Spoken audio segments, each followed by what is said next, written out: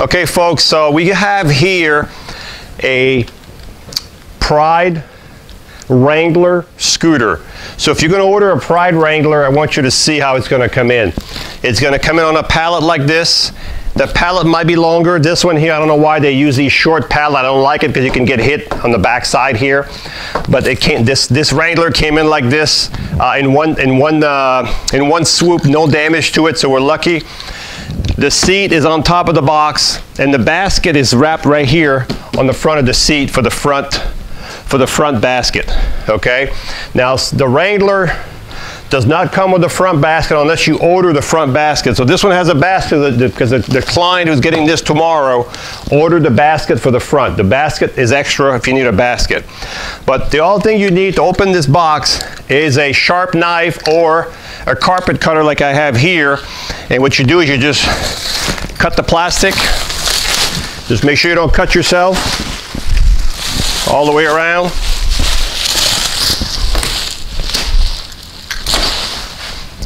Take the seat off the top, the basket. We're going to put the basket on the ground for now. We're going to take the seat right here. The seat weighs about 40 pounds, so you're going to have someone strong. 40 pounds is that box right there. Then what you're going to do, you're going to cut the straps.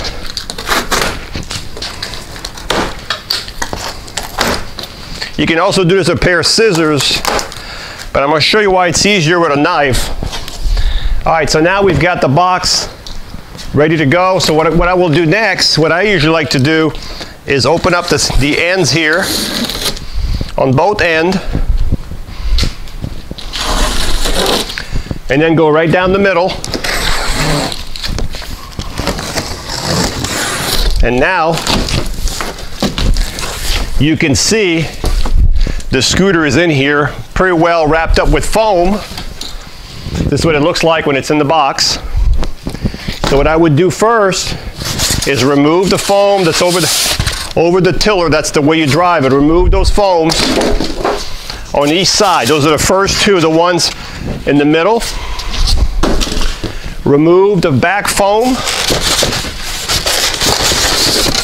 The back foam has the mirror and the charger in it, and the owner's manual and the 2 keys. So just make sure you don't lose. We do get calls back saying, where's my charger? Because people don't pay attention. So this is over here. And we'll put that back there for now. On the front, remove the 2 front side ones. These are just for protection. 1, 2. Then you remove the front one. It goes right over the tiller.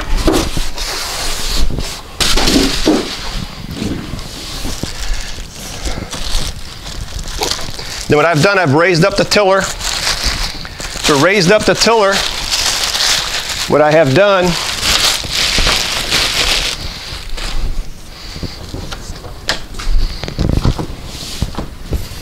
I'm going to take this little thing off of here. All right, so this is how you adjust your tiller right here with this little lever. So this is how, you can't bring it up unless you squeeze this gray handle down, then bring your tiller up. It's a little hard because it's brand new. Then you have one more foam that was under the tiller that will come off at that time. Now you can see what you got left in there.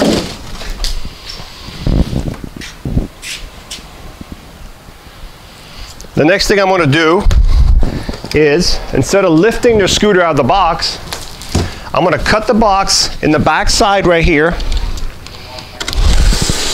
This is why you need a good knife.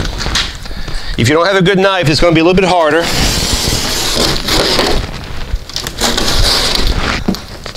And now, as you can see on the back of the scooter right here, now that I've cut the back open, we have some more protection here, and you have another protection right here, and you have the plastic. And I think those wheels are in that protection, so I'm going to cut the box some more. I'm going to cut it over here this time.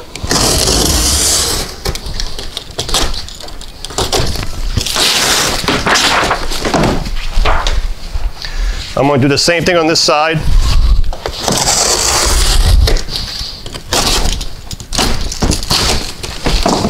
All right. Now, pretty well packed.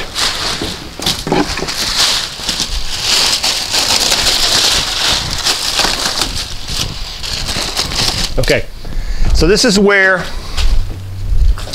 you will need a little bit of help because the wheels are sitting in the foams. Okay, so someone's going to have to lift the scooter. Well, maybe just me.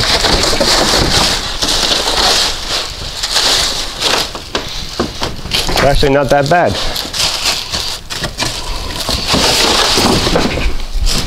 There's the back foam. So the wheels were sitting in here. Might take 2 people to lift the back. I'm not sure if the front's going to be that easy.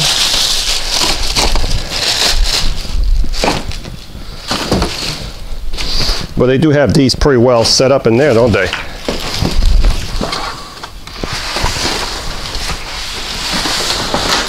So the front, you can see the foam is there. So you definitely will need 2 people to unwrap it.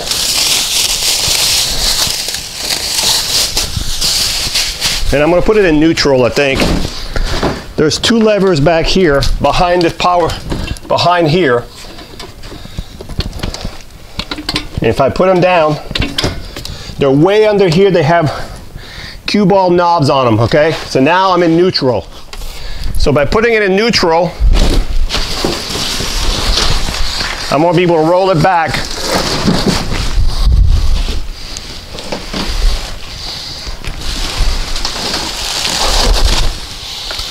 There we go. So now we have the scooter out of the box. The next thing you would do, of course, is take your plastics off your wheels. Okay. You're going to want to check the batteries. Let me get my keys. We're going to go back to the box here. Remember the box, we had the charger. We had the charger, we had the mirror, and we had the manual with 2 keys in it. So I'm going to take the keys out from the manual. These are the keys.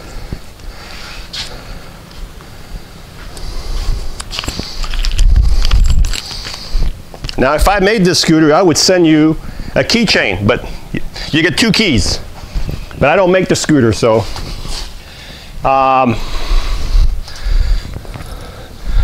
I should know right here. So on the side of your scooter, on the right side, there's a piece of tape right here that I'm taking off right now. There's a little piece of tape right here that you will take off, and that's where your ignition is. Turn the key on. So now I got the key turned on, but I have no power. So what does that mean? Does it mean it's broken? No, it doesn't mean it's broken. It just means the batteries are not connected. So now you would go to the battery box. We just realized something. When you take this cover off, it's easier if you take the back cover off first because the front cover goes under the back cover. And to take this little black this brown cover off right here, there's 2 yellow screws under here. You can see it right there. There's 1 on each side. So if you unscrew them, okay, if you unscrew these screws right here, don't lose them. The back cover sits on Velcro. You can pull it. It might be a little hard, but you can hear it sits on Velcro. There's Velcro all the way around. By taking the back cover off, it's easier to take this cover off. Okay? So when you put this cover back on, put it on like this. It'll fit right in the holes. Right there. Right there. Then you would put your screws all the way around. Then you would put this one back over here, right over the top of it, like that. And you would put your little yellow screws under this one. Okay, we've got the batteries. We actually had the batteries in stock. They were outside the door. I didn't realize when they unloaded the skid, the batteries were with the scooter, but they sat outside the building right here. So these are the 2 batteries you get with this scooter. These are 75 amp batteries.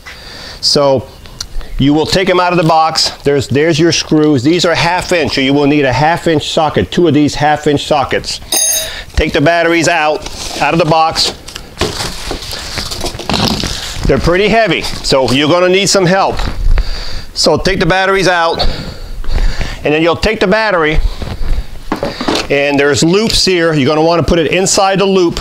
These are just straps to keep the batteries from moving. Okay? And if you notice, you have on this side a red cable that goes to the red part of the battery, and back here, it's in there. You have a black cable right here that goes to the back of the battery. Okay, so these two go together. Okay, folks, it took me 10 minutes to take the scooter out of the box, and I've been dealing with these straps here, these straps that hold the battery for 30 minutes. So I figured it out. My son and I figured it out. Here's how they work. You need to pay attention, watch the video. These straps are very, very long, okay? You can see how long they are, okay? So they're double looped, so no straps will go under the battery. So even though they look like they're on the floor here, they're not gonna be under the battery. So you're gonna double loop them, and you're gonna bring the strap like this, and you're gonna put the battery inside, like this. The same thing with the other one. The other one's gonna go on top of the battery. There'll be no straps on the floor. See that? So the first strap, you will loop it. So you will go here, you will loop it here, you'll bring it back on top, and you'll bring the bottom up like this. Bring the bottom up, then you can put the battery in there, and you can tighten up the strap, and the strap with the Velcro right here on the side of the strap. Again, you're gonna go through this, you're gonna go through the loop, so you have your long strap here, you're gonna go through the loop right here, okay? You're going to bring the bottom up so there's no strap on the floor, okay? Then you're going to slide your battery under both of these straps. You're going to do the same thing with the other straps. So let me see if I can get the battery in there. Pretty complicated stuff. So you get the battery in here.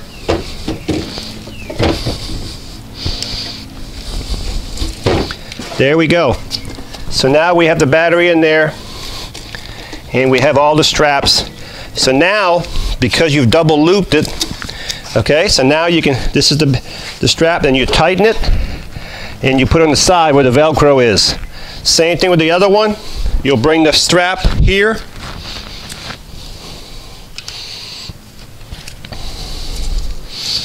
and you'll put it in the back on the other Velcro, and your battery is all tied up right here, okay? The next thing you'll do is, we have already connected one battery, so you can see the front battery. If you see how I put the batteries, the terminal's on the outside. So I'm facing frontward. The red goes to the red. The white here ends with a black, it goes to the black.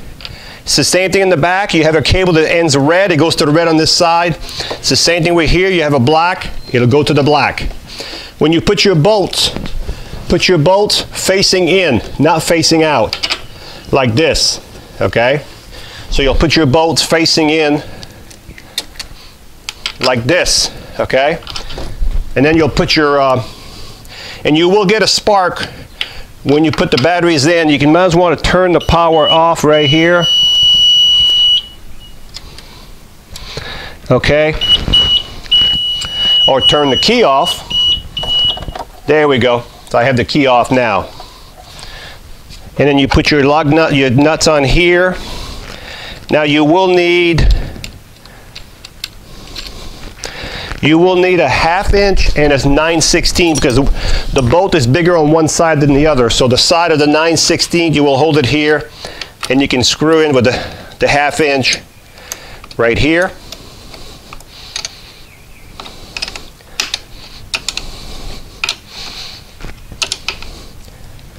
And then put your rubber knob on top of your battery. I got it pinched, of course. Here we go.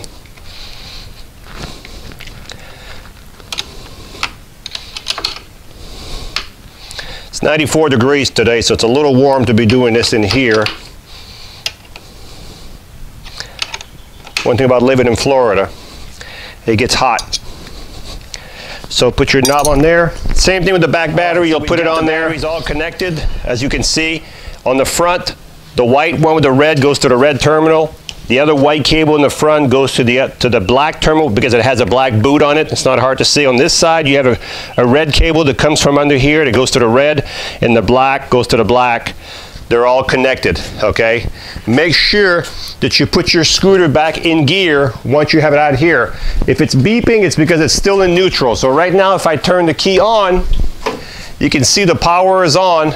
You can see the display, and it's ready to move. You can see it's moving forward, okay? So I have it back in gear. If you still have it in neutral under here, it'll beep. It'll go beep, beep, beep.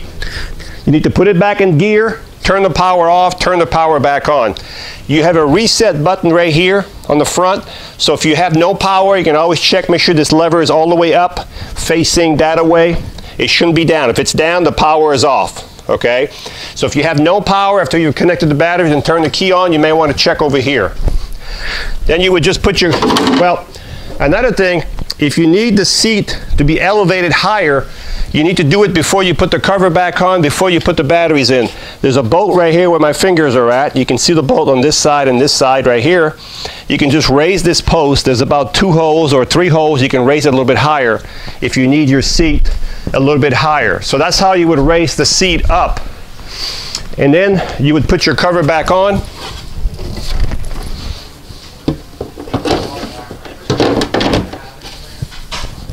And we'll probably go in this way first and then push it in here. There we go. And then you would put your 4 screws back in that you put over here earlier.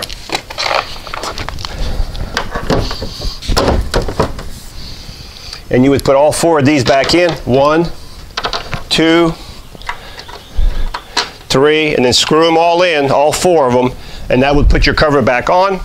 Okay, so this is the seat for the scooter. So we've got the cover, we've got the batteries installed, we've got the covers back on. I guess we're learning together today. So when you get the seat out, just make sure you do not damage the seat with your knife. Take the box out. You have your headrest here, and you have your seat. The seat is pretty heavy.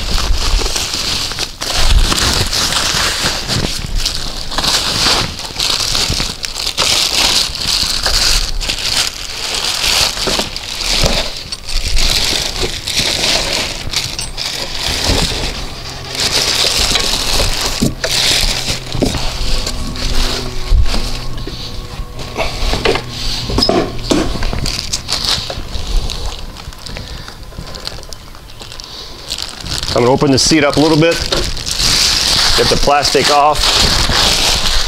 Now I'm going to take the seat this way so I can see where I'm going with it. And I'm going to put it right on the pole.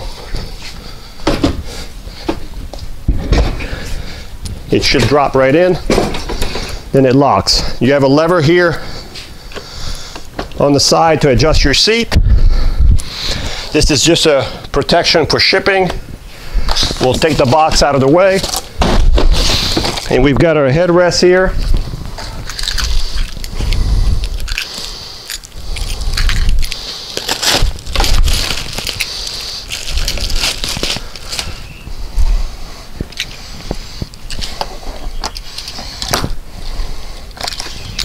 And we've got the arms probably in this box right here. So make sure that when you unpack your scooter that you don't lose any parts. These are the arms right here. There's 1. There's 2. Some more garbage. These are probably the posts for the arms. So these posts right here, you have 2 of them. They will slide right. Actually, you want the knobs to be facing out behind you. So this one goes here. And this knob, if it's going to be facing the back, so it would have to be on this side. The arms won't go in until you loosen up these knobs back here, okay? So when you loosen up these knobs all the way out, you'll see the arm go in, and you have a pin here. You can put the pin back in, You can retighten it as tight as you can so there's no play. Again, loosen up your knobs right here. Pull the pin out. As soon as it's far enough, you'll see the hole. Put it back in the hole. See, we still have play, but if you turn the knob tight, real tight, you have no more play. Then you will drop your arm right here. Again, unscrew these knobs.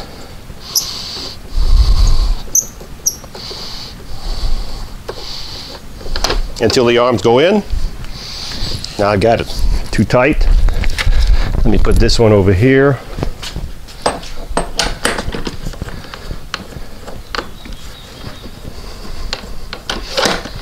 Tighten them up, and they do flip up. The only thing is, when you put them in, you can't go all the way down. You got to leave ½ an inch. You got to leave a ½ an inch right here because the arm won't flip up if you put them too tight. And on this arm here, the reason I'm having a little bit of trouble, I'm against the little plastic lumbar adjustments. I'm going to put the arm down first, and then I'm going to put it back in here. Okay? And then I'm going to tighten it here, and I'm going to tighten it here. And now see, now it won't flip because I gotta leave about an inch gap right here, and now your arm will flip. So far, so good. All right, so you have a lumbar adjustment here. You have your adjustment on this side for the seat to make it go back or forth. You do have a swivel right here to swivel your seat. And you also have a slider back and forth right here. All right, so I had it, the power was off over here. So now the only thing I have to do is turn the key on. And you got to give it about 4 or 5 seconds when the key turns on. And you should be able to go forward and backward. So, this is the Wrangler scooter out of the box, batteries installed, seat put back on. I think I've given you enough information so you don't get in too much trouble.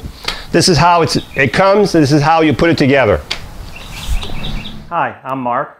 And my name is Alex. We are a family-owned business for over 25 years. We have many products available, not just what you see in this video. If you would like to learn more, you can call the number below at 800-677-6293, or you can visit us directly at www.marksmobility.com.